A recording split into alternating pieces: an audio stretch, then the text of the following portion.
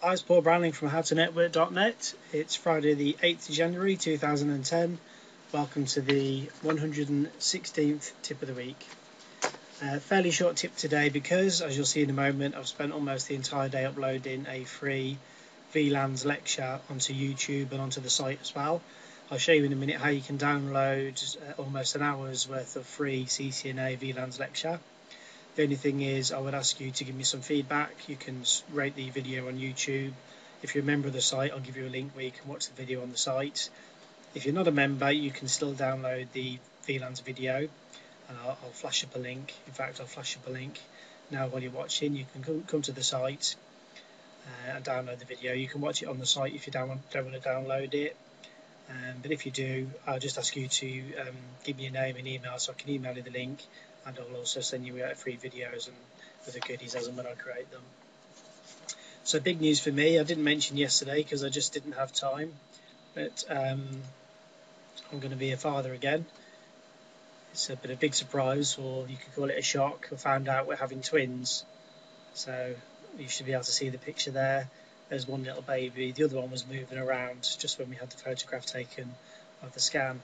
So that's no doubt going to keep me very busy. They're due probably early June this year.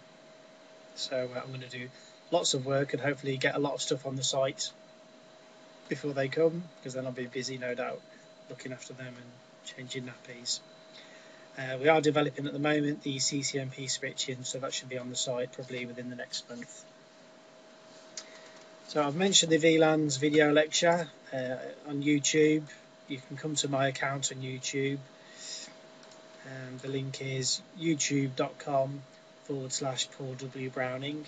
You can see my name here, and you'll see all my videos on there. I've got about 80, 90 at the moment. So I've just uploaded 5-6 VLAN videos today, and each one's about 9 minutes.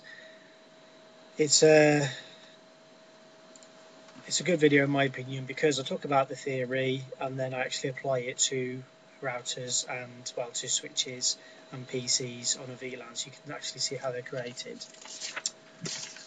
Alright, the live rack is moving. For those of you that use the live rack, I haven't got a date yet, but as soon as I do have the live rack date, I'll give it to you. It's going to be in a weekend sometime soon. There's a picture of the live rack just coming up here. My bandwidth is quite slow because I'm uploading the last few videos to YouTube. So that will be moving, and we'll be adding on the CCNA voice, the C-Voice rack as well, so when it comes back up again. So please bear with us. Question of the day. A lot of you are asking what level of iOS you need to study for your CCNA on your home rack. As a minimum, we say 12.3. Basically, any iOS is okay from 12.0 onwards, mainly because it's got the IP subnet 0 command on, but you could put that on yourself anyway. The other thing is, if you come to featured articles and click on more, you may have to drill back to more headlines, but I've actually I'll tell you how to put your own Cisco CCNA rack together. It's called Building a Home Lab, and you can click on that. You can print it as well. As a printer friendly button there that tells you all the things you need to buy, the cables, where to plug them, and it links to a video on YouTube as well. Again, if you ever do watch one of my videos on YouTube, please give it a rating. It's just good feedback from me.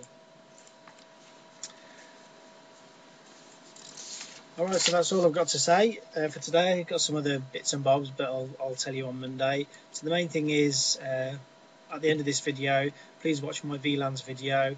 I'll flash up the link again to remind you. If you're watching this on Friday, have a wonderful weekend. I'll see you on Monday.